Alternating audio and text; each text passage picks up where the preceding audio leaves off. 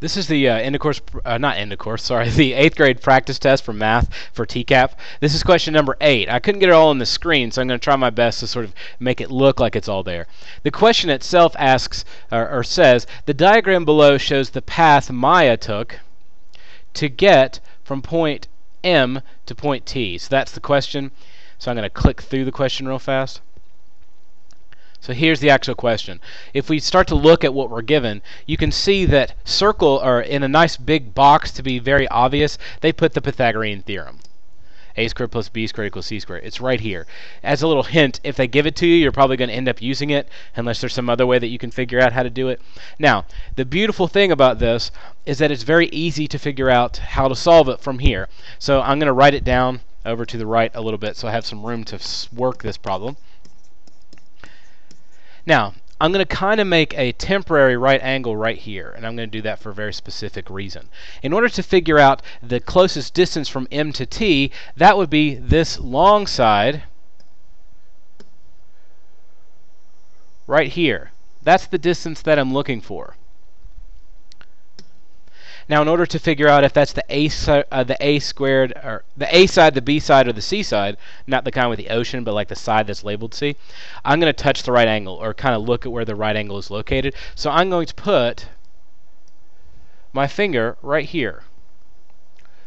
The two sides that make it up are the A squared and the B squared, or the A side and the B side, I should say.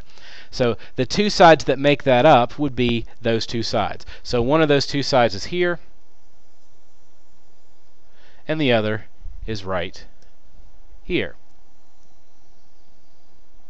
So those are the two sides that I need. Now, to find out how long they are, or the distance or the length of those sides, all I have to do is count. It's very simple. So I'm counting from 2 up to 10. So I count 1, 2, 3, 4, 5, 6, 7, 8. Or you could do 10 minus 2 is 8. Whatever you want to do. I'm more of a counter in general, so I tend to do that. So for my A side, and you could put it as the A side or the B side, I'm going to put 8.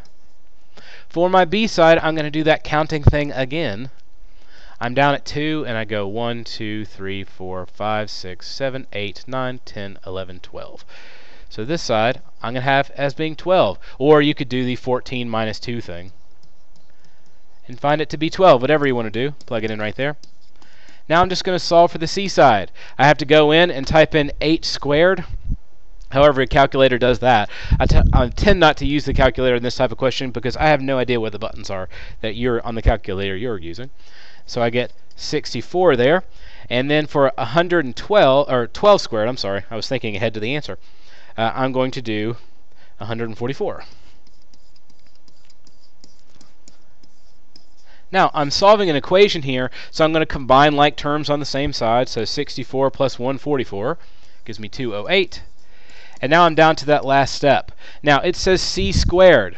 I can't leave c squared because c squared would be this big gigantic square that I can't even draw on the board.